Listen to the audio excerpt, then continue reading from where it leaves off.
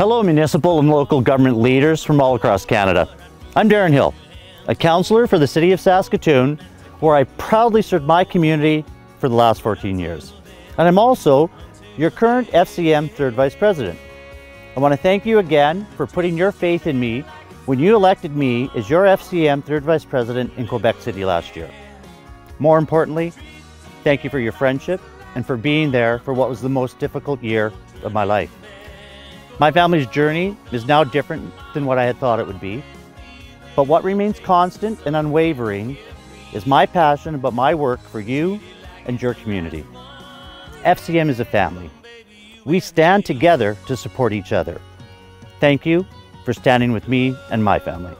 I'm passionate about my work as an FCM table officer and proud of what's been accomplished. I know there's still a great deal to do ahead of us. There's no doubt that the coming term will continue to include significant challenges, including new challenges that we've never faced before. I've been around the FCM committee and board table since 2007, and during this past year as the third vice president, the pandemic has reaffirmed my commitment to each of you that FCM is always mindful of the diversity of Canada's communities while still managing the needs of all its members.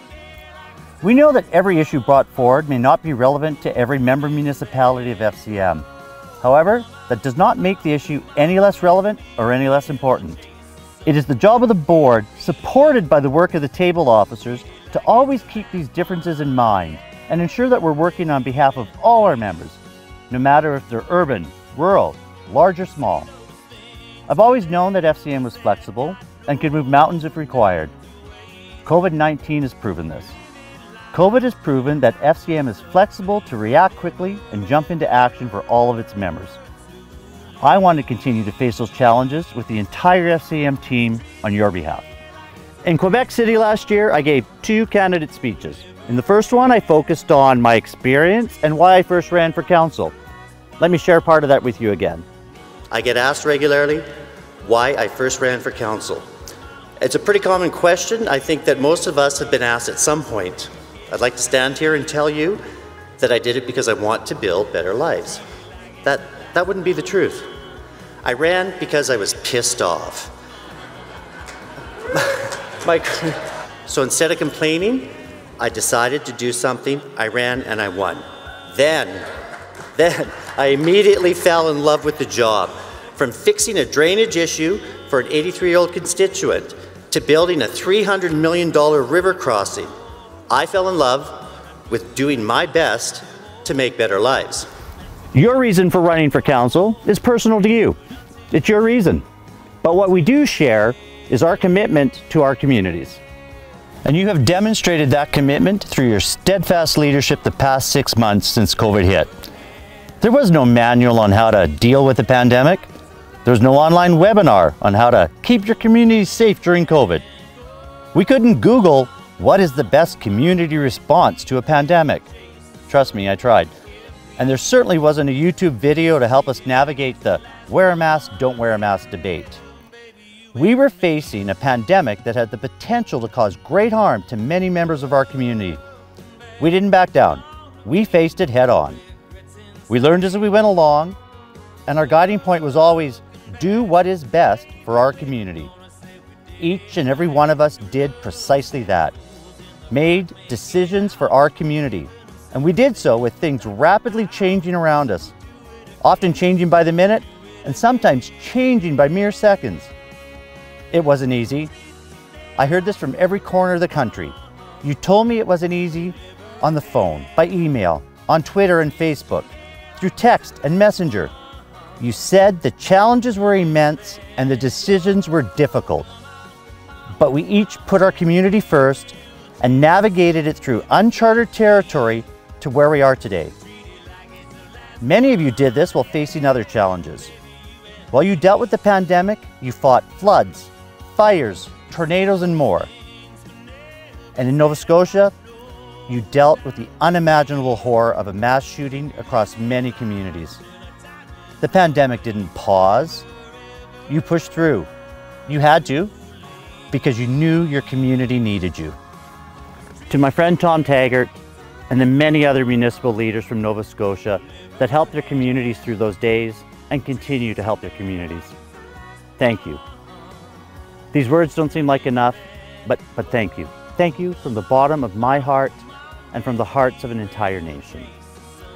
Municipal leaders are the closest to the people. That's why we care so much. Our work to keep our communities safe from the pandemic, it's not done. Nowhere near it.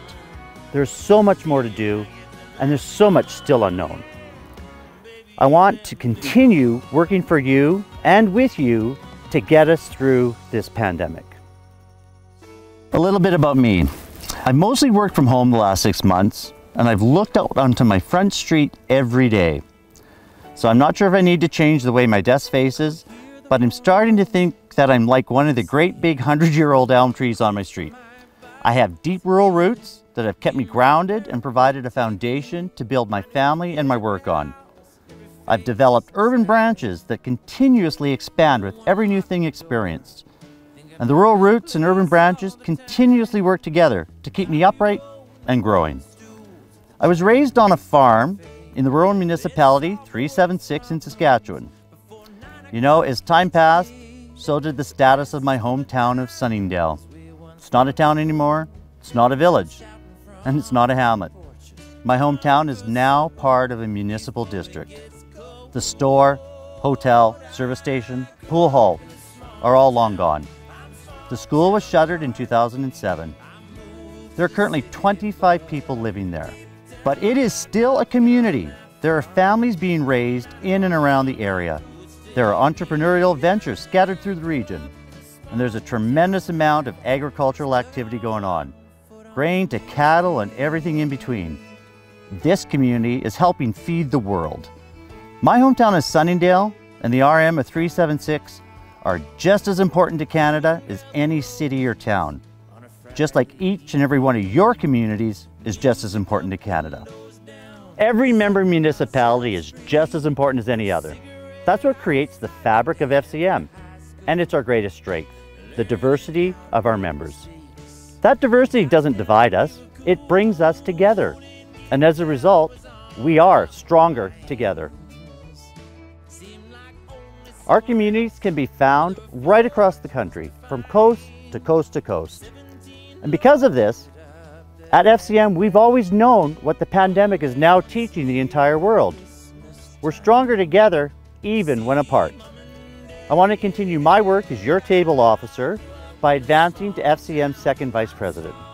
I humbly ask for your vote and your support. Stay safe, stay strong, and hug the ones you love. No matter where my boots take me, I grew up in a small town and I still got one foot on me. Oh yeah, and in closing, that 83-year-old with the drainage issue that I mentioned in my speech in Quebec City last year, she's now 97. She doesn't live in her single-family home anymore, but she still calls me once a week just to check in and to let me know what her thoughts are about what's going on in Saskatoon. It's calls like that that remind me and reaffirm that I am helping to build better lives.